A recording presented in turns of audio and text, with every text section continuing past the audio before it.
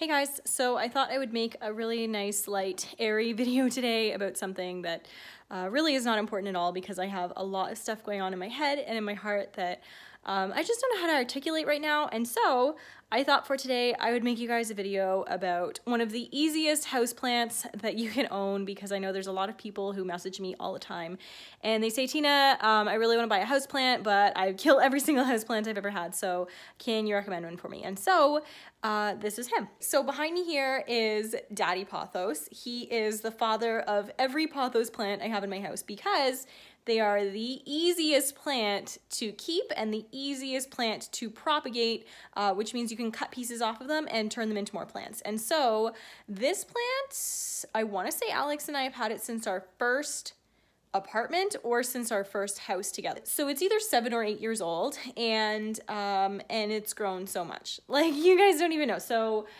hold on one sec, let me turn this around. So here he is. He is the dad of every Pothos plant that we have in our house. So I have cut him up frequently and turned him into other plants, which I'm going to show you how to do today. But basically, as you can see, they just kind of grow like the same amount of vines that they have. They keep growing the same amount all the time. They don't really make any new vines.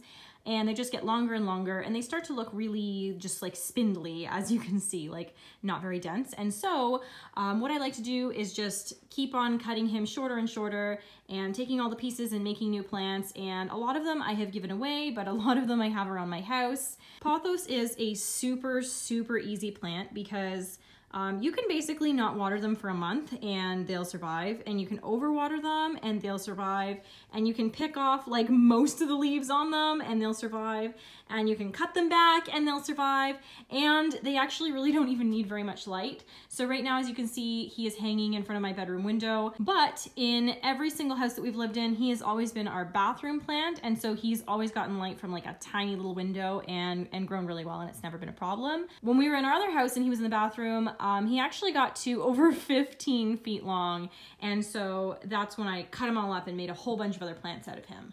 So over here on this side of the room is one of his most recent babies. This one's, I don't know, maybe like 4 months old, and I put a whole bunch of different vines in this pot. One of them is growing really long. I find that whenever I propagate a Pothos plant, even though I'll put like 10 or 20 in here, it always kind of grows like one for a really long time before all the rest start growing. So this is one of the most recent babies, and he just lives up here on my shelf that's supposed to be nice, but it's just full of nonsense all the time. So yeah, that is one of the babies. And downstairs, this is one of his other most recent babies, and I think this one's actually younger than the one that's in the bedroom. We got a whole bunch of short little sticky things in there that are all gonna grow eventually. So this one's maybe like 2 or 3 months old as well, but it's definitely younger than the other one. So this one here that is over my desk, he is also one of the babies of the plant that I have upstairs, and he's actually probably like 6 or 7 feet long too, but as you can see, I have all the branches like coiled up and folded over, and so I'm probably going to end up propagating him too, but I don't like to have too many little like cups all over the house with plants in them, and so I'm not going to do him today. But this one is probably about, I want to say, 1.5 years old, so this is like 1.5 years of growth after being propagated. So that, sorry, this is like, my house is really messy right now. That's a Pothos too, but that's a different kind of Pothos. It is called I think a silver satin Pothos. I do want to say right now that when I said that Pothos is like the easiest plant that you can own and like it's really good for beginners and stuff, you really want to stick to like the regular like leafy green Pothos. I forget what like the regular one is called, but you just want to stick to like the standard everyday Pothos because there are a whole bunch of different kinds. So for instance, the one that I just showed you, and then this here, this one is a neon Pothos. All of the different plants, all the different species of Pothos are really, really different in their needs. So for instance, like this neon Pothos is like probably the neediest Pothos that I've ever owned. It just wants like so much sunlight and so much water, and if you miss watering for like even a couple of days, it starts to just turn brown and then those leaves fall off. So when I say that Pothos is the easiest, it's just like the standard. I'm gonna try and find the name of it for you, but that's the one that you wanna get if you want a really easy plant.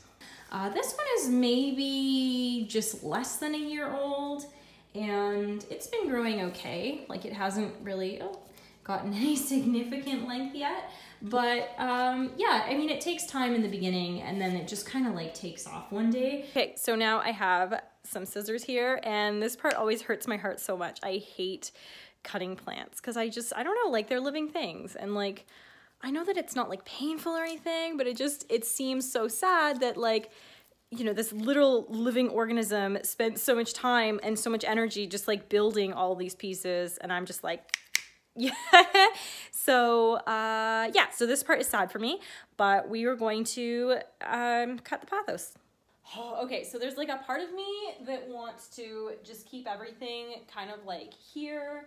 But then there's another part of me that wants to cut him really short because Matthew is always pulling the leaves off. And for some reason, he's like my first kid that I've ever had that like cannot leave the plants alone. But for now, we'll do like a long trim, and then maybe in the future, I will do a shorter one. Whoa, there's some craziness happening here. All right, so there is one of them. There is another one there. There is a third one. Okay, so there is our plant now, and I'm going to show you what I'm going to do with all these cuttings. And that's the ukulele that I was using to hold the phone up because my tripod's missing. Okay, so this is the end where I cut it off, and you can see that there. And then this is the end where the pothos was growing, and this will actually just keep growing. If I don't cut it off, it will just still stay and be the same vine that was growing in the other plant, growing out of a new pot. But what we have to do is we have to make roots on this end. And how we're gonna do that is we are going to soak this in water, and it always takes a different amount of time. Like, sometimes it'll take 2 weeks and sometimes it'll take 6 weeks, and you really don't know. And so what I'm going to do is, well, I guess I'll show you first. On the pothos, wherever you see a leaf, you're going to see these tiny little nodes. See that there? That little node can become a root, or it can become a new branch if the branch gets cut. And so in this case, you can see our little node there, and then you can see another little one right here. They're usually where the leaves grow off of the vine, but sometimes you can find them in different places. And these little nodes and this area right here, it's kind of like a human stem cell. It has got cells in it that can turn into anything. And so what we're gonna do, in order that it sits in the water nicely, and this leaf, if it's sitting in the water, it's just gonna rot. So we'll just take that off. Just use scissors. There we go. And then actually I'm gonna take this leaf off too. So now when I put this in water, it's going to have ample opportunity to grow roots from, oh, there's a third node there. So there can be roots there could be roots there, or there's a fourth one there. And so basically, if this sits in water, hopefully, and most likely, it's going to get roots in a couple of those places. And then we're gonna put it in dirt again after a while, and it's just gonna carry on growing. So yeah. I have 2 old, I don't know, jelly jars maybe, whatever was in them, I don't know. And I'm just going to put that in there. That's all. Every time that you see the water get like a little cloudy, or maybe even whenever you remember, like every couple of days, you can change the water because fresh water is good for him. But yeah, basically we just put him in there and we wait for these to turn into roots, and then we will plant him in dirt after he's made some really good strong roots. And then he'll just keep growing as if I never cut him off. So the next one that I'm going to show you is one of the long ones. I think that this is the longest one. And so instead of just making like one long vine out of this, I'm going to cut him in half to make 2 vines. Also, oh, it's like a big mess over here. I don't know. It grew kind of funny in this point, and so I'm just going to cut this off. There we go. And so now, we'll talk about that after. Anyways, so now I have this one long vine, and so in order to be able to have a place to put them in the water, I'm going to clip a couple of leaves off just like I did last time. I'm actually gonna take 3 this time though, because they were really close together. So that's the part that's going to be in the water, and then I'm gonna make a cut here. Okay, so what is going to happen with this piece now? Because if you guys remember, these nodes that are resting in the water are going to become roots, but now I've cut the end off, so how is it gonna grow? Well, like I said before, the nodes can also become a new vine. So from this node, usually, but every once in a while, it goes up to the next one, we are going to eventually get a new vine. And this is gonna be a lot harder for the plant because he has to grow now new roots and a new vine using just the energy that's stored inside of him because he's gonna just be sitting in water, right? Like not soil or nutrients. So it's definitely harder for the plant and it does take a longer time, but this will also become another vine. And so we will put him in the water too. And then this is the other piece that we just cut off. As you know, once he gets roots, he is just gonna continue growing as if I never cut him at all. So we will just, see, this is gonna be nice and long by just snipping one leaf off. So there we go. And now hopefully he will get roots from here. But if you notice, we also have, remember I said you can have a random node? We got a random node right there. So we might get roots from there too. And we'll put him in the water. These leaves are nothing. You cannot do anything with the leaf. There is no stem cells, there's no meristematic tissue in this leaf at all, so it's just garbage. This leaf is garbage, this leaf is garbage, this one is garbage. But remember when I said that the top of the last one that I cut was like all coily and stuff like that? I was left with this, which looks like a piece of garbage, honestly, but this can grow an entire plant, this little tiny piece of garbage. So this I will also just put in the water and hope for the best. And most of the time, it takes a little longer, but it turns into a plant too. So we'll put that guy in the water as well. And now I'm gonna just do, whoa, there's a leaf in the way. Now I'm just gonna do the same thing with these last two pieces, and then I will show you what I do with my jar. This vine had been cut to propagate before, and so the original vine was actually this one. But then remember I said the node can turn into another vine? This is the point where the node turned into another vine. And so here you can see where I cut the last time I propagated the daddy pothos. And then here is the new piece that it grew, which it worked so hard to grow and I just cut it back off. And so I'm actually gonna cut this here and I'm gonna put both this piece and this piece in the water and we'll see if anything happens to this, but probably won't because it's already pretty used up. Okay, so we have an empty jar because I managed to fit them all in one jar, and now I'm gonna make a little plant hanger and we're gonna hang it in the front room. And lastly, this is the neon pothos that I said was really finicky and hard to grow. I am going to take a piece of him off because my mother-in-law really wants one, so I just thought I would add it in the video because it's gonna be in the pot and y'all are gonna be like, why is one of them different? So, oh, this makes me so sad to cut this one. Okay, I'm gonna cut him really high up. Can I cut him really high up? Should I do this? What am I doing? No, I'm gonna cut him low down. Okay. There. Oh, it hurts so much. Okay. Okay, so I'm gonna show you guys how to make like the easiest, fastest plant hanger ever now. I am standing on my bathtub, so hopefully I don't fall because that will be funny, but hurt a lot.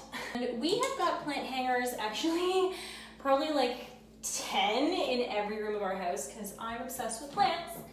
And so that is what we have. So basically, I'm going to hang this first string over the loop like that, and I'm gonna pull it down to just a little further than I would like it to go.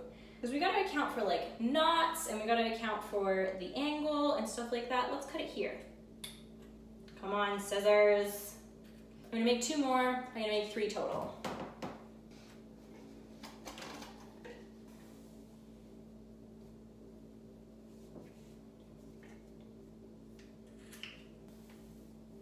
So now, as you can see, I have got 6 strings hanging down from here. If you'd like, you can put a knot in the top, which I think I will do. So I'm just gonna put a knot up here. Okay. Okay, I have pulled it nice and tight. So now I'm gonna just take 2 of them. I'm gonna bring them down here to whatever length. I'm gonna tie a knot. This is going to be approximately the top of where your jar or your pot is, so make sure the knot is where you want that to be. And then I'm going to take 2 more. Whoop. I'm going to try to put a knot the same distance down, the same length from the top, till it's the same height as the other knot. So as you can see, 2 knots. Take my last one, and I'm going to do the same thing. What we're going to do next is we're going to take, that's the easiest way to show you. So this is 2 of my knots. I'm going to take 1 string from each of them, and I'm going to pull it together like this, and I'm going to tie that in a knot. Cool. So now I have got this, and then I have this one, and so I'm going to take the end of one of these, yep, and I'm going to take this one, and I'll do this to show you. I'm going to tie this right here in a knot. And you're going to try and make that knot the same distance from this knot as this one is. So there we go. Now I have this. And so I'm going to take this side, and I'm going to tie them in a knot, like so. And now we have this little space in here. We've created this little circle, and so what we're going to do is we're going to gather them all up at the bottom and tie the bottom in a knot too. And now we have got a plant hanger. Super easy, and they cost like less than $1. So I'm going to get my pot of crazy vines and branches here.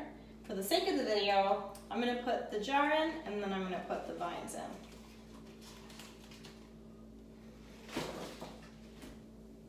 So our jar is just going to fit right in there like that.